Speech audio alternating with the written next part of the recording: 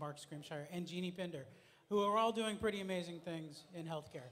So I know you're all finishing up your lunch, so grab your coffee, come have a seat, and they're going to go through a comedy of errors and maybe some... comedy of errors in healthcare. Now I'm going to step back, and all you patient... Okay, we'll talk to you later. Okay, for the average human, commonly called a patient, interacting with the healthcare system can feel like being in a Monty Python sketch written by an absurdist playwright with zero comedy sense. In this session, 4 players who know patient experience and the healthcare system inside and out will act out this absurdity and then offer up solutions. I'm Casey Quinlan, a writer and health policy wonk who's an open science and open data activist. Joining me are Mandy Bishop. Hi, I'm Mandy Bishop. I'm the Chief Evangelist, CEO, and co-founder of Aloha Health. And Mark Scrimshire. Hi there, you've heard enough from me already today. And Jeannie Pinder. I'm the founder and CEO of clearhealthcosts.com. We're a journalism startup founded out of New York City, bringing transparency to the healthcare marketplace by telling people what stuff costs. All right, so our dramatis personae for this today are, first we have Jeannie playing payer, so I'm going to hand this down. She gets both a green eye shade and a sound effect. Next, yep, there we go. Next, we have Mark playing the doctor with a plague mask. Mandy's playing the patient. She's a real person, so she doesn't get to wear a hat or have to wear a hat. And then go ahead and guess. I'm the IT department. I, too, have a sound effect. And it's not comedy unless you have a rubber chicken, meet Chuck. All right, these are all true stories. Here we go. First, the labrum tear. I'm here for my hip surgery for the labrum tear, Dr. Scrimshire. Thank you so much. Everyone says you're the best surgeon. I don't know where they got that from. I'm doing shoulder surgery. That's what it says here on the chart. But my shoulder's not the problem. It's my hip. I can't do surgery on your hip. It's not authorized. What's authorized is the shoulder. Sorry. They already authorized it all. Plus, I'm stripped down and on a gurney, theoretically speaking. My butt's hanging out of my gown. And they have hooked up the IV, and they're about to start the anesthetic. So call the insurance company. They'll figure it out. The last time I called the insurance company, I was on hold for 2 hours on 2 separate occasions. And once I finally found the last fax machine in the library that still worked and sent them all the paperwork, the insurance company said it was authorized to do the surgery on my hip. No. Still says shoulder here. So, do you want shoulder surgery? Oh, hell no, I'm out of here. 2 days later. Ring. But you can't do surgery on my shoulder. It's not injured. It says here that it's the shoulder. That's what we're operating on. If you want hip surgery, that will be elective, and you'll have to pay. It's my hip that's injured. I have had PT on my hip for a year. I don't understand. It's hip surgery, not shoulder surgery. Our IT guy, our IT guys say that they can change the diagnosis if you're sure that's what the problem is. Seriously? Who would know better than me? It is absolutely my hip. For a year, it's been my hip. It is not my shoulder.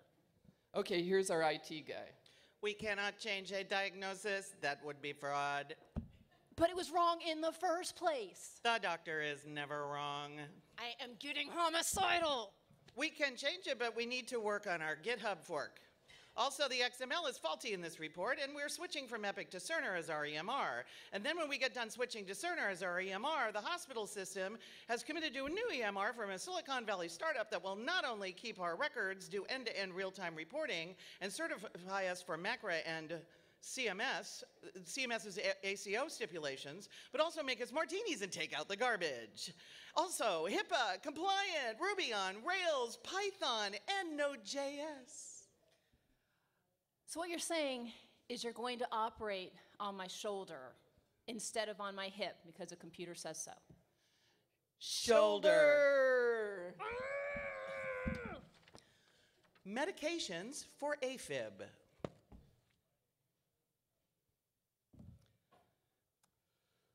Well, the test results are in, and they confirm that you've got atrial fibrillation. Okay.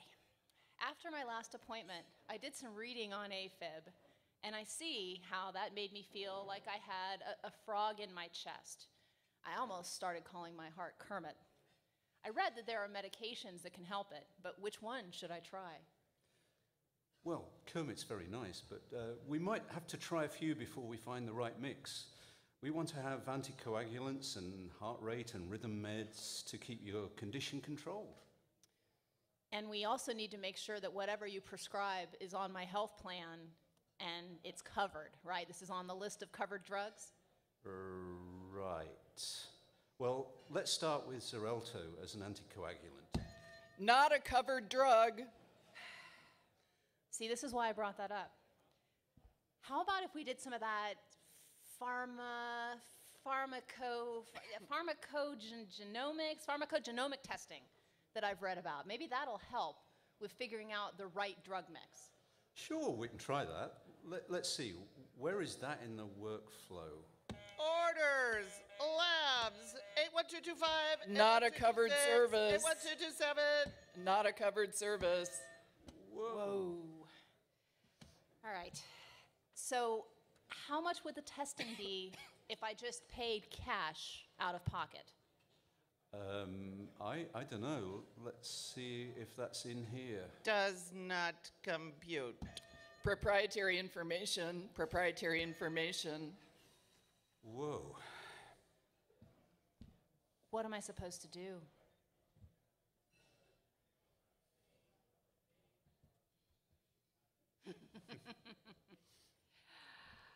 I guess I got to make friends with Kermit the Heart.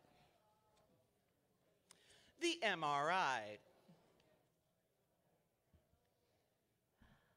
I'm here for the MRI that my doctor ordered. How much is it going to cost? I have no idea. Please give me your credit card first. Payment will be required before service. Dude, I just had to fly to New York to get here. You think I'm going to give you my credit card without knowing whether or not I'm going to go over the limit? Come on now. Why would I give you my credit card if you can't tell me how much it's going to cost? Is this going to be $300, $500, $6,000, $12,000? You'll have to ask your insurance company. We don't know any of that. Okay, the insurance company told me that this was authorized. It took 3 days, 4 hours on hold, 6 taxes, and 3 customer service reps, but I got it authorized by the insurer. Oh, and my back hurts. I need the MRI now. Did you ask them how much it would cost? They said to ask you.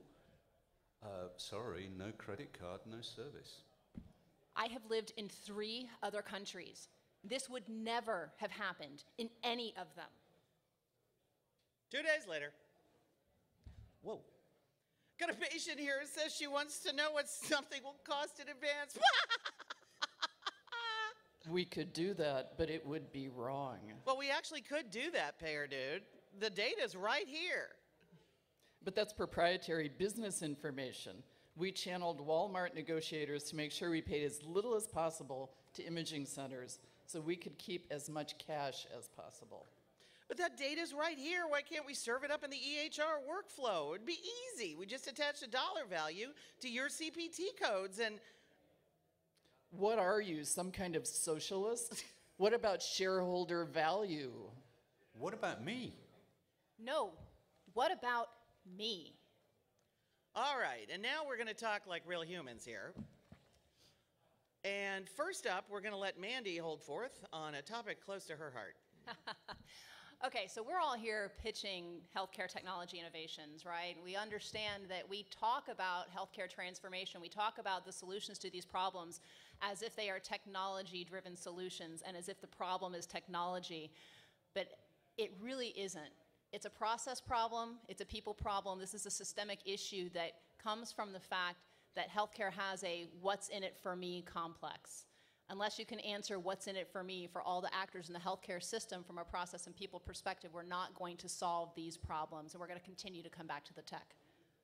And next up we have Jeannie. The basic problem here is that the patient is the last person in the value chain. We have to turn that around and make the patient come first. That means that a lot of people in this room and a lot of people outside of this room are going to need to give up some of their control and cede that control to patients. Otherwise, we're going to wind up with the situation that we have now. People are outraged. People can't afford treatment. People file suits. People die because they can't afford treatment. Enough is enough. Amen. And I have a short wish list. I would like to see cost information available in the EHR at the point of care for every patient in every doctor's office, every hospital, every clinic, everywhere. I'd like to see cost information available in the clear on any CPT code via payer with a simple zip code search. And I would like to see cost information posted by providers, the cash price for their services on their website and on the walls of their clinic. Simple request. Mark, do you have anything to add here? Well, I've said for a long time, we're expecting patients to make life and death decisions without information. That's called guessing. All right, and now we will give you a vision of Nirvana. Nirvana, the labrum tear.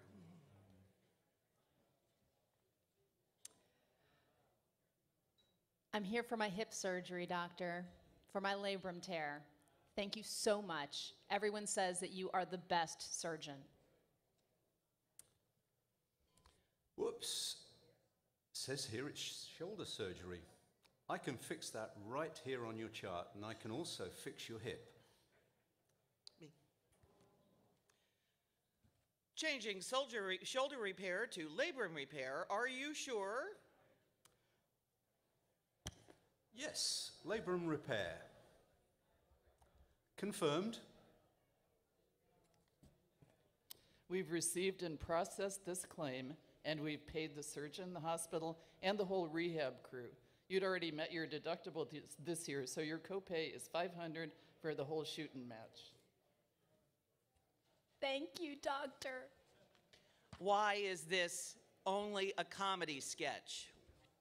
Let's make this real. It really could be that simple. Let's work together.